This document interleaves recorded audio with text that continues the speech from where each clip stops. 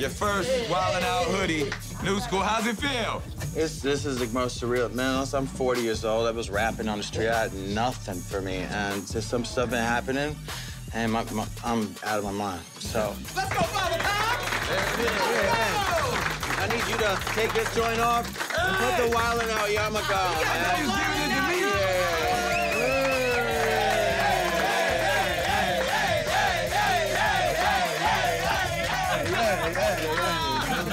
I did everything I had to do to get here to win.